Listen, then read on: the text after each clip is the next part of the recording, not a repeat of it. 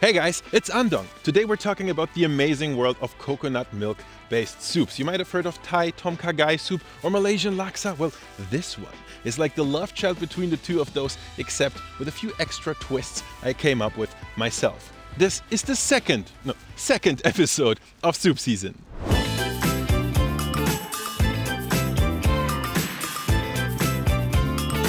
Okay, first of all, there's a very good scientific explanation for why coconut milk-based soups are so delicious. Coconut milk is a stable oil and water emulsion. It has up to 20% fat, which makes it rich and creamy, yes, but the advantage is not just texture, it's also its ability to absorb flavors. If I may oversimplify for a moment, water is great at taking on things like sweetness and saltiness, but oil is really good at absorbing and intensifying aromas and fragrances that water just doesn't carry very well. So a stable combo of these two makes the perfect vehicle for flavor. It is therefore not a big surprise that people in coconut growing regions have been grating and squeezing coconuts to get this magic creamy liquid and of course cook with it. One of the most famous examples would be a style of Thai soup called Tom Kha. You might have heard of it before. It's quite simple to make if you have the right ingredients, and while you can switch out the proteins, the main citrusy, floral and fish sauce packed flavor profile will pretty much stay the same. But right around the corner, most prominently perhaps in Malaysia, there's another spicy coconut milk based soup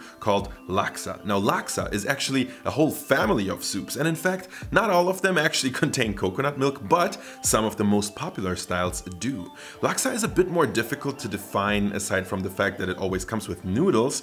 Its preparation is definitely more complex and the toppings and ingredients can vary a whole lot, but that is what makes Laksa so much fun if you ask me. With so much delicious background to work with, my goal for this video was to combine influences from both Tom Kha and Laksa into one easy recipe that also doesn't rely too heavily on, ingredients like galangal root or dried shrimps that might be very difficult and expensive to source for some of you guys, but also, they might go bad before you get to use them again, so maybe not. Now with that being said, one of the things I always love the most about Laksa are all the fun toppings you can add, and perhaps most of all, fish balls or seafood balls. Something I always wanted to try making myself. The first ingredient I'm gonna add is simply shrimps. So these are raw and deveined and peeled shrimps. I bought them frozen and I thawed them in a little bit of cold water. And it's actually a good thing that they're still a little bit frosty and like semi-frozen, because we're gonna blend them and we want them to stay nice and cold. And the other thing we're gonna need is chicken. I decided to just go for chicken breast. It's lean, it's easy to work with, and doesn't have any bones we need to get rid of or anything. So these two different proteins will be the base of our balls, and now we just need to season them. I'm gonna go with like a teaspoon of salt and also just a tablespoon of sugar to balance things out a bit. And I know what you're thinking. You're thinking, oh, now he's gonna add MSG, right? Wrong. I know I like to add MSG to my food, but this is not a gimmick. I'm adding MSG when it helps, but shrimp and chicken both have so much naturally occurring umami, there's no need. And a lot of times the fish balls you actually get somewhere in Asia will just be that, just meat and a little bit of seasoning. But I do like adding a little bit of spice to that. And you really don't need much. I just like to go with a little bit of 5-spice powder and a little bit of white pepper powder. And it has to be white pepper because it has a really specific taste.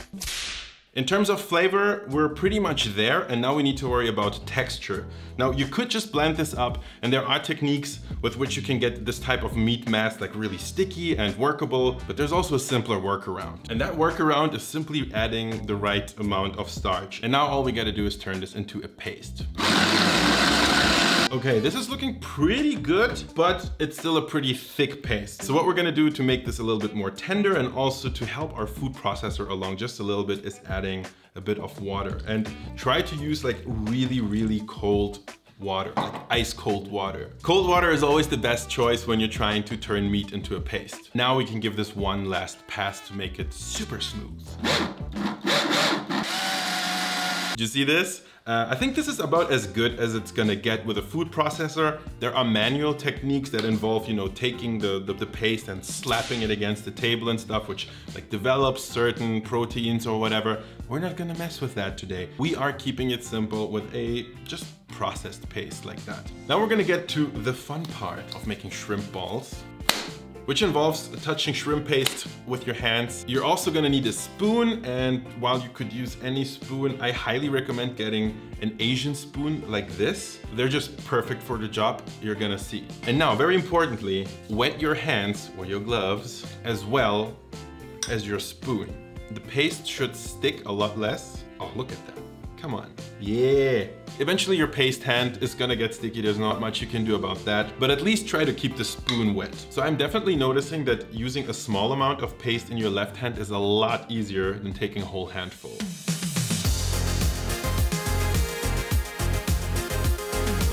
And now look at this. While I was making them, I was struggling. I was thinking, oh my God, they look terrible. This is not working. But now, here I am with a bowl full of chicken shrimp balls, and they actually look pretty decent. Now, obviously, these need to be cooked, pre-cooked. Fortunately, that is not very difficult. All you gotta do is carefully take those, transfer them to a pot of warm water. Doesn't need to be boiling. Now we just gotta slowly let those come up to a simmer. Okay, now the moment your water comes up to the boil, you wanna set your stove to medium low and set your timer for 8 minutes. That's usually when my balls are done.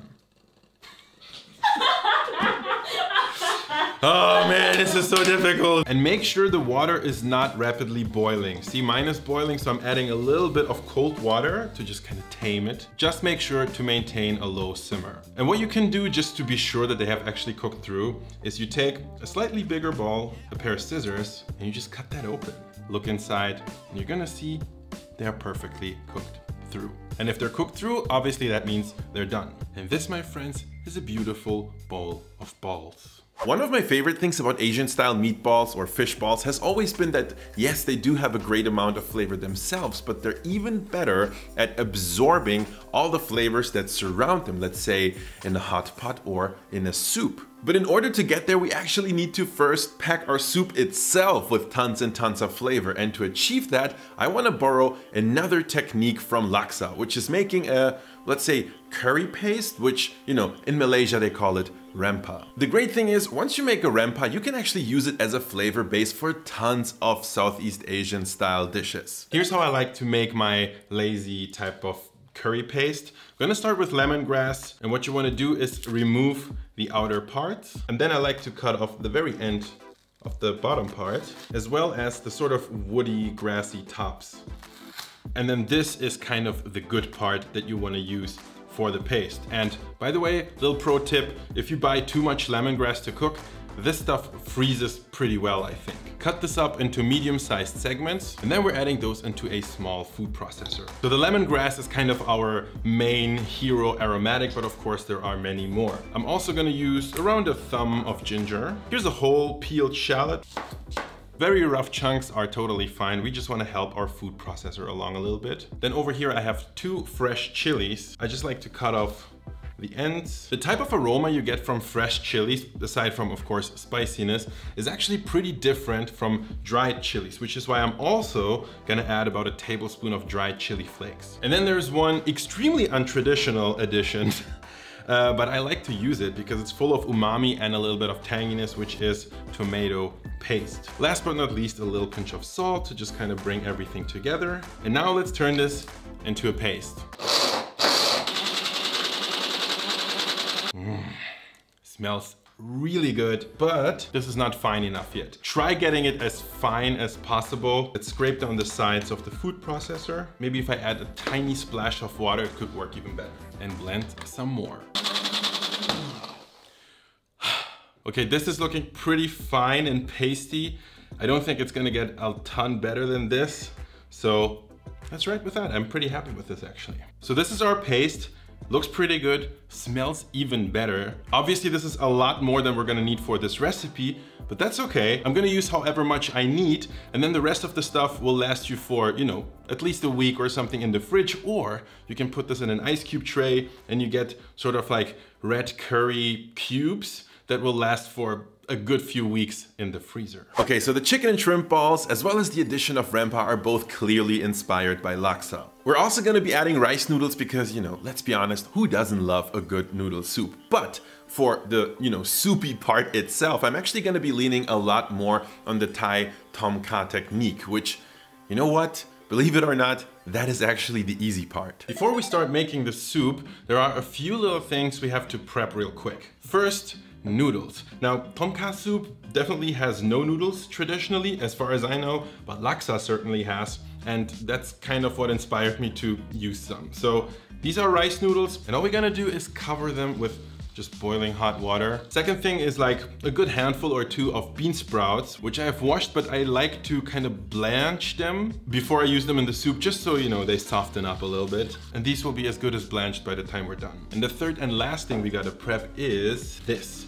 So this is dashi broth. You might know it from Japanese cuisine, which I'm just gonna add to my measuring cup. Cover it with about half a liter of boiling water, and this is just gonna steep like a tea and turn into dashi broth. If you can find the dashi tea bags at your Asian grocery store, then go for them. You can also buy dashi powder. It's gonna work just fine. And with all of that good stuff prepped, making the actual soup is actually a breeze. And straight to your soup pot, add a little bit of oil. And to that, we're gonna add a little bit of our homemade curry paste. Now, how much you add is pretty much up to you, depending on how spicy you like it and things like that, and how intense. And now quickly, before this burns, stir this around and make sure all the nice aromas from the curry paste are infused into the oil. Once everything starts smelling nice and toasty, this is the time to add your stock. Obviously, the addition of dashi is kind of just my thing. You can totally use chicken stock, veggie stock, or even just water if you like. While this is warming up, we can take care of other flavor additions. And the first one will be lime. Pretty much all the recipes you'll find online will tell you to add lime leaves. Instead of using lime leaves, I'm just gonna use the zest of a lime that I'm removing with a peeler, and then we're gonna drop that into the soup. Later on, we'll also use some of the lime juice, but this way you get really close to what you would get from lime leaves, but you know, without buying the whole thing. Okay, now we got the umami from the dashi, we got the floral zesty note from the lime leaves. We got, of course, you know, tons of aromatics from the curry paste, and now we're gonna use fish sauce for even more umami, but also, quite importantly, tons of salt. Okay, now to complement the ridiculous amount of flavor and umami we have in here, we're also gonna add a little bit of brown sugar, which is really the great unifier for everything here. And now, of course, the one ingredient that cannot be missing, and that is coconut milk. Try to get good coconut milk, not from a can, but from one of these little cartons. And also just check the ingredients. The less additives there are in there, the better it's gonna taste. I just love the look of that red oil swimming on top of a rich coconut broth. Now we can actually start adding our proteins, and I'm gonna start with mushrooms because, fun fact, mushrooms don't overcook. The more traditional route would probably be adding oyster mushrooms, but don't know if you knew this, but I'm actually not a huge fan of mushrooms. So I like to add button mushrooms, which have texture but taste like nothing. And that just means they're gonna absorb all of that beautiful flavor without adding mushroom taste. And then the second protein will be our shrimp balls. Obviously, you could just go for pieces of chicken breast or something, but you know, it's just so much more fun and more delicious to add these balls. By the way, obviously our shrimp balls, they're pre-cooked. So the reason we're adding them into the soup now is to, you know, just warm them up a little bit. I have one last addition I like to make, which is pak choy. Not traditional at all, but I just think that this soup is kind of missing a little bit of a veggie element, and pak choy, you can never go wrong with pak choy, can you? Okay, the soup itself is now done, but there's one last touch we need to add, which is, you know, a squeeze of lime. Sourness is definitely a very important part of this flavor profile, but I'm not sure why, but I definitely like adding it last. You don't need that much. I think the juice of half a lime is totally enough. So the way I intended this to work is to grab a couple of those noodles, then to top them with bean sprouts, and then pour the soup over them. But this is the soup season series, and I have a bit of a different plan.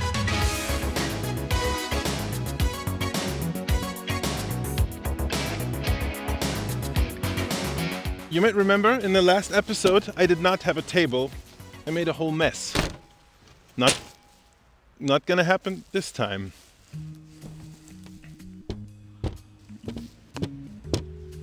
So you might be wondering, what the hell is he doing? Well, I have an answer for you. This is soup season. We're trying to find the best soups in the world.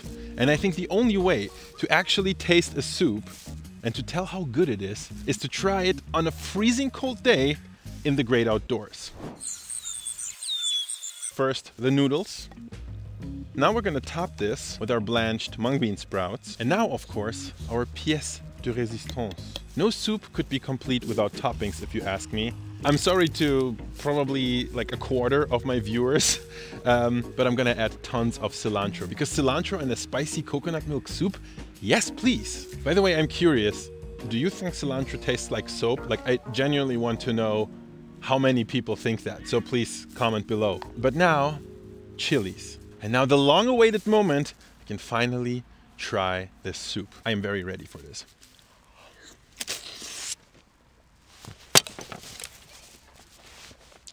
Success.